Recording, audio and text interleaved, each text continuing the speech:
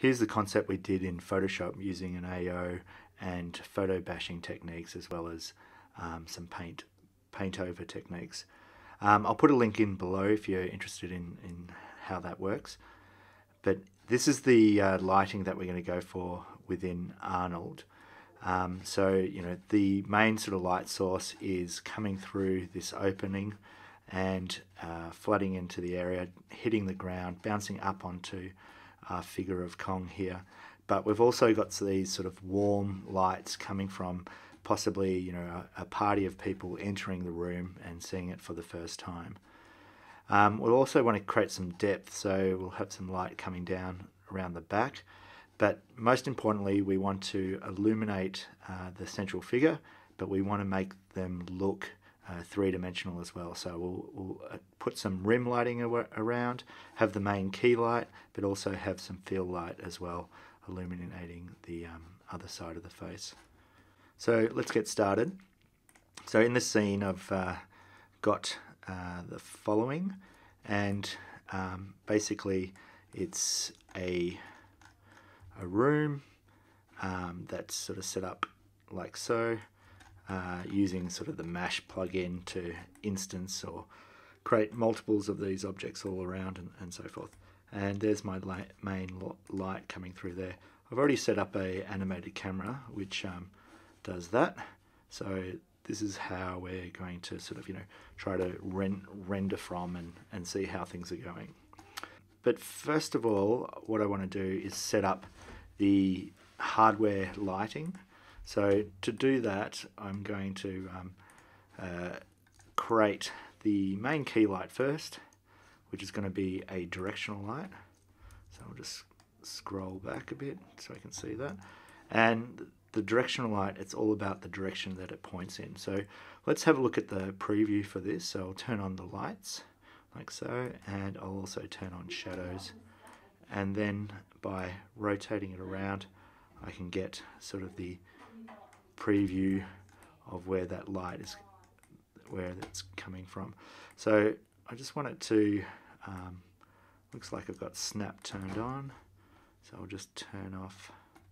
So yeah, now that I've just got rid of this step snap, we can rotate it a bit more freely.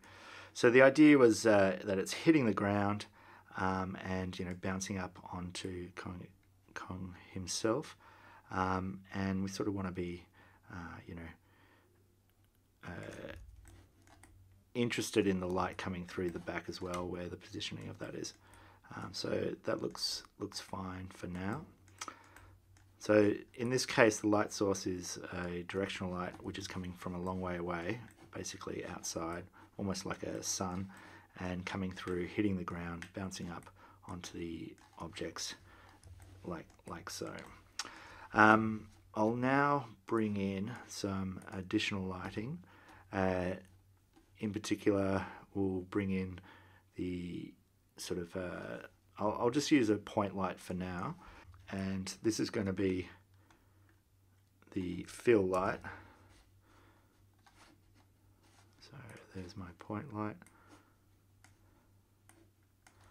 and I'll just bring him up like so. That's going to be the fill light to get rid of some of the shadows on the, or just illuminate the other side of the face in this case. Just press F to zoom in on that. And I'll call this fill, and I'll call this key, and I'll just duplicate that light as well, and this is going to be my point light, my rim light as on the other side of that. Now, at the moment, there's no decay on these point lights, so I'll turn linear decay on, and that's our rim, and I'll turn linear decay on that one as well.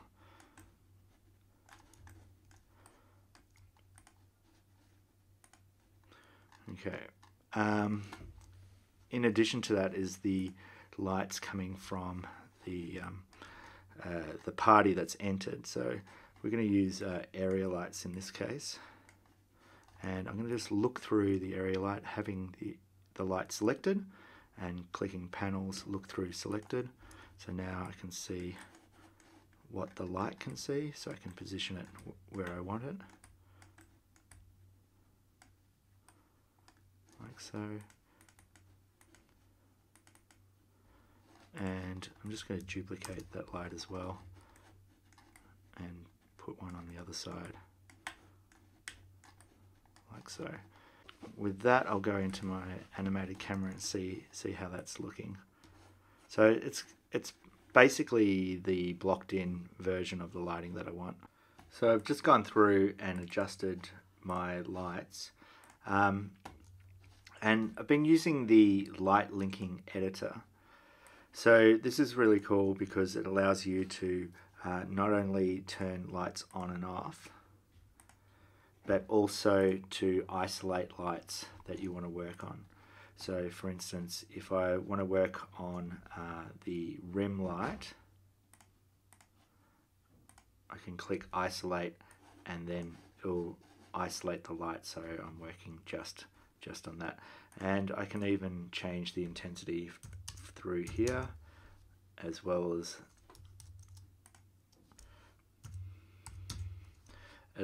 the color.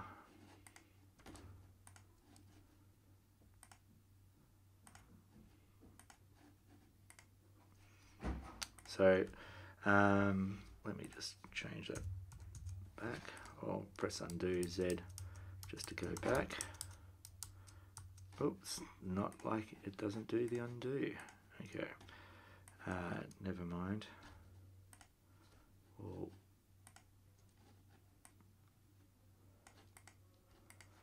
just do that, and I might bring it up by half a point. Okay, so let's go back, unisolate, turn that one on as well, and come back in here and have a look at us. So overall, I'm pretty happy with this. It's emphasizing the design using sort of directional lines pointing towards the character. The character itself is quite illuminated. They've got this key light coming in and bouncing up onto the screen and so forth. And when I sort of scroll the camera through, and I've got sort of nice, consistency of what I do want. There's a couple of things that I want to point out though, is if we have a look at our material, I've just got the default material on, which is that sort of lambert, and I have increased it to white, so that when I light it, I'm not sort of, if I decrease it down to sort of the default, which is about grey, we can see it's a lot darker and so forth. Now, it's true my textures are going to be darker in the end. However, it's a good idea to light your scene with a white sort of material so that you don't overblow the lights, trying to make something quite bright, especially if it's got a pale texture or a very light value. The other thing I point out is I am having some issues with this area light. I am having some issues regarding the light here. If you notice up the top corner, it's sort of seeping through on this corner, and I've attempted to fix that in a number of ways, including adding extra geometry in there, flipping the normals and so forth, but it just seems to stay there. So I'm not too concerned about it, because at the end of the day we'll probably change lights as well. So I might do that now. So instead of having this one key light, I'll just bring up light editor again, and I'll get rid of that light. And what we're going to do is I'm going to create some spotlights to come through the windows. So I'll just look through that spotlight that I created, and I'll just zoom out of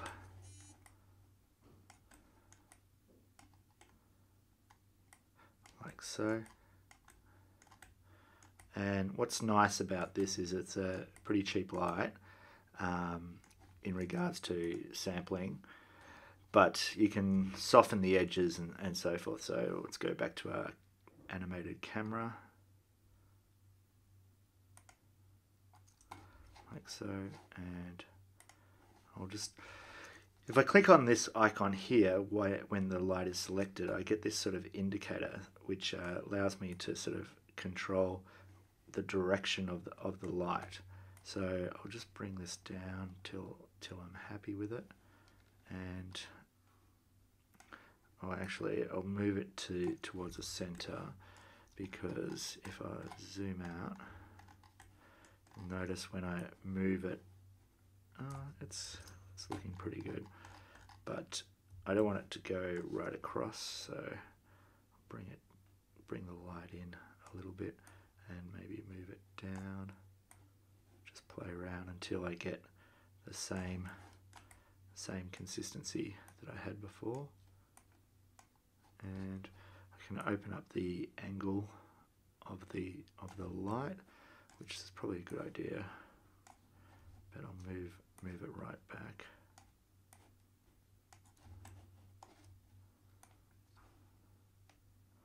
That's better. So, and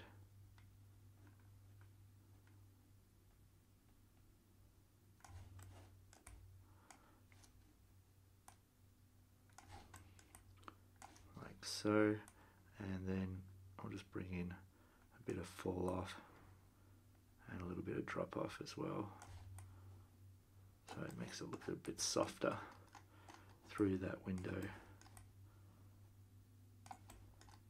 So yeah, that looks pretty good to me. Let's go perspective,